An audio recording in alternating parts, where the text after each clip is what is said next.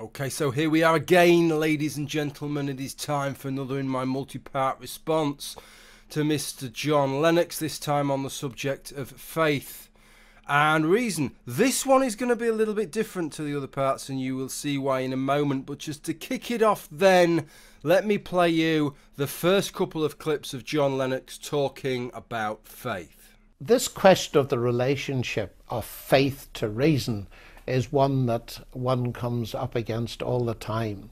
And the question is often put as if faith and reason were opposed. That, to my mind, is nonsense. It's coupled with an impression that people get that faith is something that occurs only in religious situations and therefore isn't worth talking about. Firstly, faith and reason walk hand in hand in both science and theology, so that we need to unpack this just a little bit.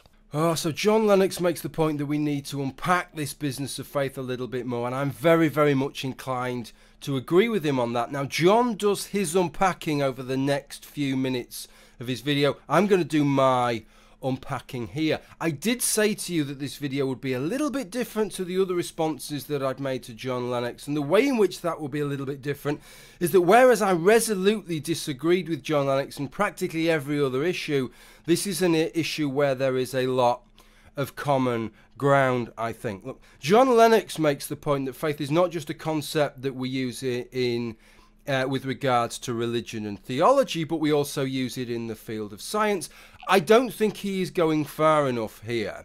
The point with this business of faith is that this is a concept that we use throughout different aspects of our lives. I made a video on this before. In terms of making this video, I went back to have a look at it. I couldn't believe it was 5 whole years ago, back in 2012. And what I attempted to do in that video was to look at the way that the term faith is used by Christians to report what they believe, look at the way that anti-theists interpret that when they throw it back at them, but also look at these different areas in our lives in which we use the term faith, and to try and work out whether we're referring to different discrete things, which is effectively we're using the same word to describe different things, or whether there is sufficient commonality to all function under the same definition.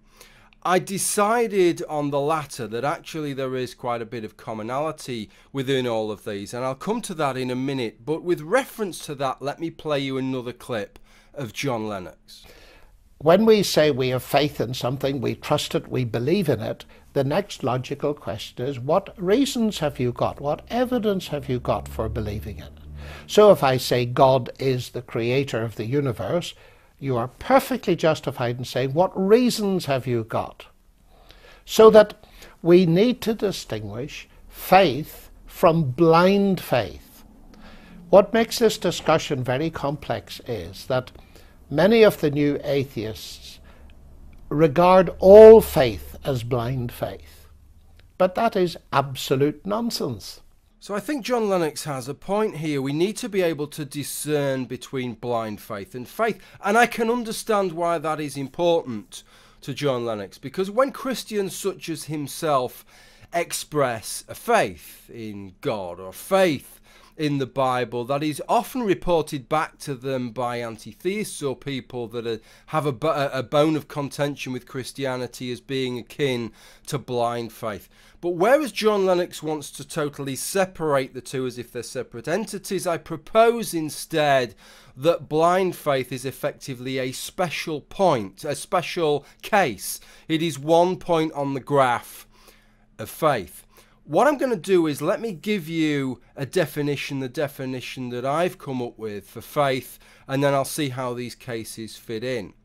Faith is when the level of certitude expressed towards a proposition is greater than that which could be justified purely on evidential grounds. So what do I mean by that, and how does that differentiate blind faith from other kinds of faith? Well, let me furnish you with an example. Let's imagine that we were playing Russian roulette. I have this 6-chamber revolver, of course, it's Russian roulette.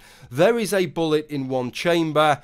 I spin the chamber and I pass you the gun, and I ask you, what are the chances that you're now about to blow your brains out? If you report back to me that you have a 1 in 6 chance of blowing your brains out, then that is a knowledge claim.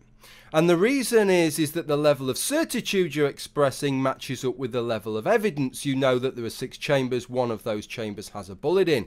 But imagine that you believe that you have a guardian angel watching over you and making sure that the next chamber is an empty chamber. You might say that as far as you're concerned, you're absolutely certain that you are not going to blow your brains out. That then becomes a faith claim. But it's not an entirely blind faith position, because you do have some knowledge, you have some very accurate statistical knowledge, and you know that statistics are in your favour, and that there is a very good chance, in actual fact, statistically, that you will not blow your brains out. So it isn't as if your claim is based on nothing, but clearly your level of certitude has gone above and beyond that which the evidence alone would lead you to conclude. Look, let me try and represent this on a graph as I did 5 years ago, although this graph is tweaked a little bit from the old graph. And this is how I represent it, where effectively you have the evidence on the x-axis and then the level of certitude on the right axis. And what I'm proposing is that what faith is effectively, it's this kind of region of faith, where the level of certitude that we espouse is greater than that which the level of evidence would lead us to. What is blind faith? Is it separate from this graph? No, it's a very specific point on this graph. It's this point where our level of certitude is absolute, but we have absolutely zero evidence.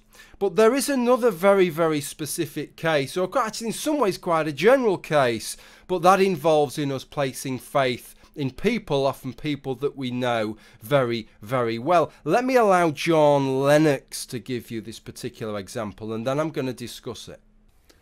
A man's faith in his wife is not blind. I even discussed this with Richard Dawkins, and he quite rightly gave me many reasons why he has faith in his wife.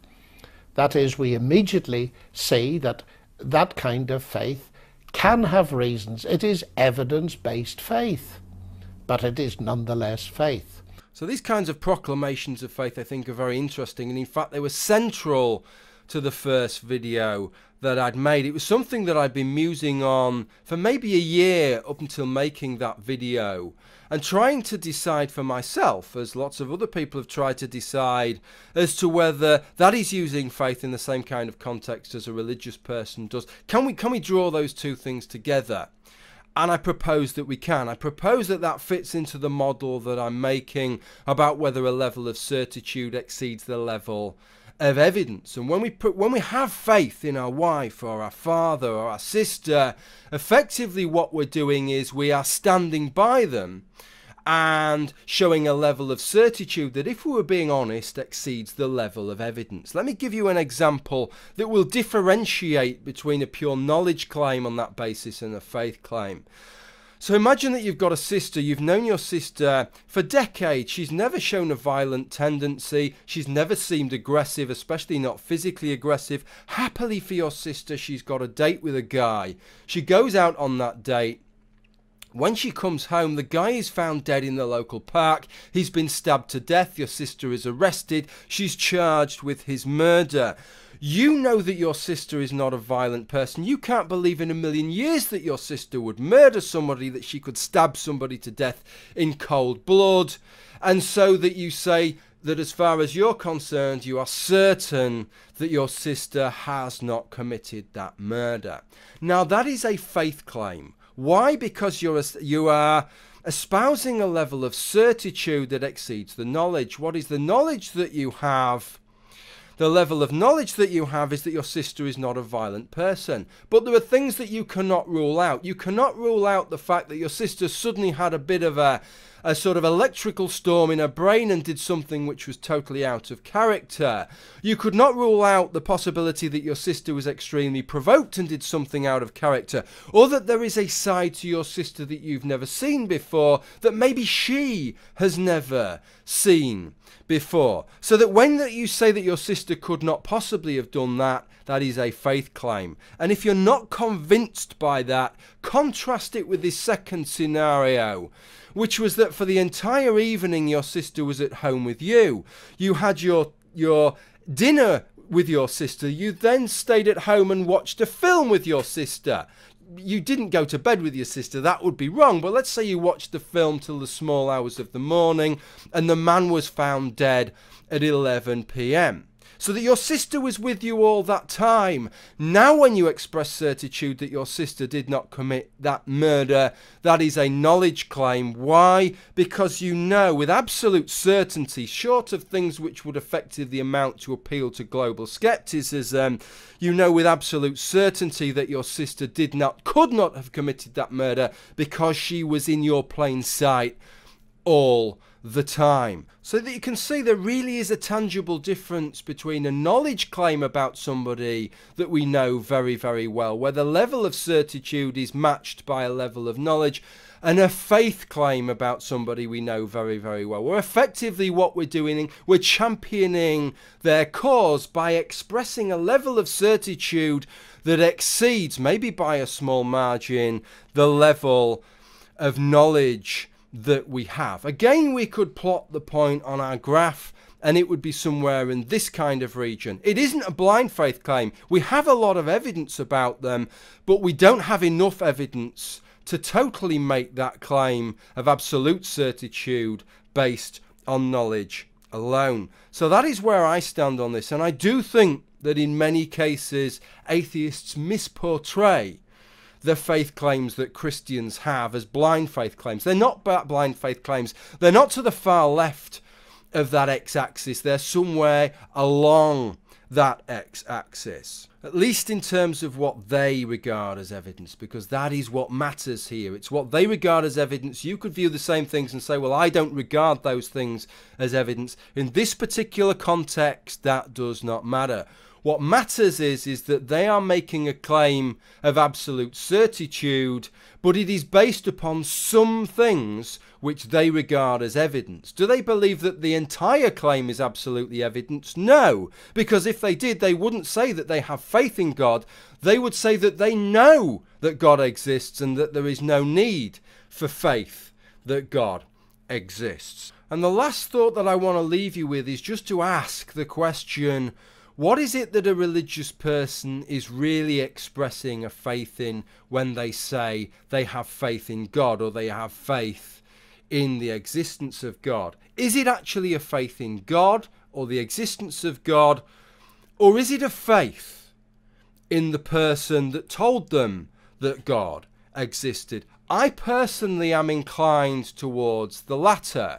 The reason that most Muslims are Muslims is because they were brought up by Muslim parents. The reason most Christians are Christians, Sikhs are Sikhs, Hindus are Hindus, is because they were brought up by Christian, Sikh or Hindu parents. And so the faith that is being shown by these people effectively is a faith that what their parents have told them is true. It's not faith that God exists, because really, when you boil it down, there's nothing to go on, right? There's nothing actually to have faith upon other than what you have been told by other people. This is part of what differentiates faith in science with faith in religion. After all, to some extent, we all have to have some faith in scientists, because scientists could all be part of some global scientific conspiracy. They could all be manipulating the data or making out that they've conducted experiments that they've never ever conducted. But short of outright lying to us in that kind of way, right? Short of that, it's all there for us to go and check out. We can go and look at that data and interpret it for ourselves.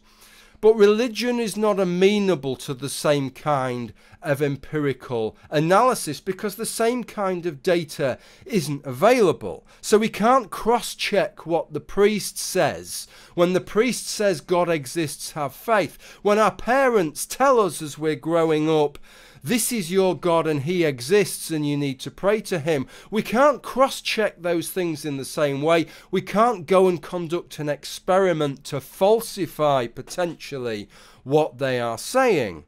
And so effectively I propose that when a person of a religion expresses a faith claim in God, in many ways what they're really expressing is a faith in the people that told them that that God exists. Interesting to know what you think about that. Interesting also to know what you think about my definition of faith and whether it really does cover all the kinds of usages that we have. Thank you for watching this installment of my response to John Lennox, and bye for now.